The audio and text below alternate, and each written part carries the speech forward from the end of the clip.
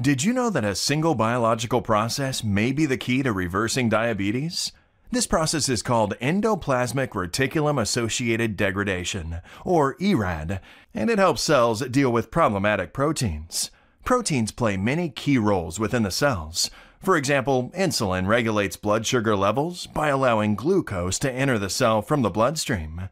Like other proteins, insulin can only do its job if it's in the correct shape, which scientists refer to as being properly folded.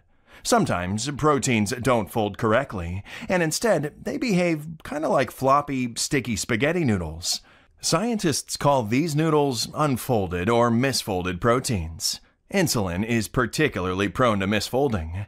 Surprisingly, even under normal physiological conditions, 20% of all newly synthesized insulin misfolds.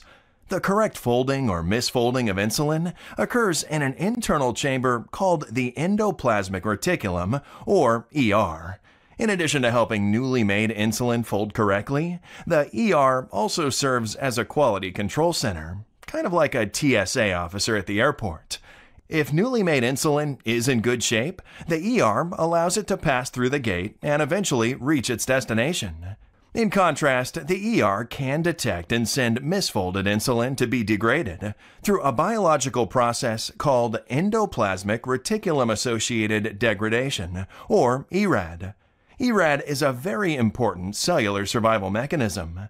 If misfolded proteins overwhelm the ERAD, they accumulate in the ER, and the resulting stress eventually causes diabetes, Parkinson's, and cancers. In the case of diabetes, the pancreatic beta cells must produce loads of insulin to deal with insulin resistance or consumption of carbs. Since insulin is prone to misfolding, the overproduced, misfolded insulin can overwhelm the ERAD and accumulate in the ER. Once this occurs, the stress level in the ER increases, which activates the unfolded protein response and signals a gene called CHOP to kill the beta cells.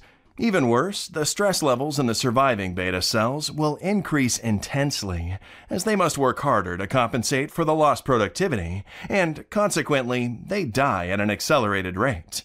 In the past, it was unclear as to why diabetes gets worse, even when the blood sugar levels have been well maintained by medications. However, as our knowledge has increased, we now understand that the progression of diabetes itself reflects largely how fast the ER stress kills pancreatic beta cells. Yes, the ER stress is the price we pay for using insulin, and it won't stop killing beta cells even after blood sugar levels have been brought down.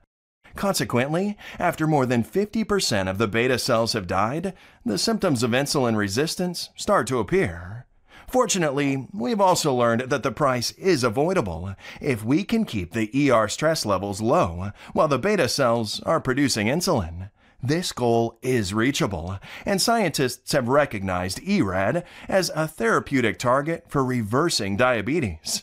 After all, curing diseases is always better than relieving the symptoms alone.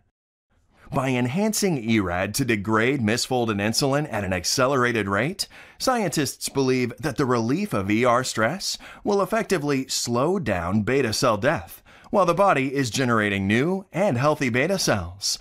Eventually, with improved homeostasis, the recovery of beta cell mass can be expected. Interested? Please visit www.biopleo.com.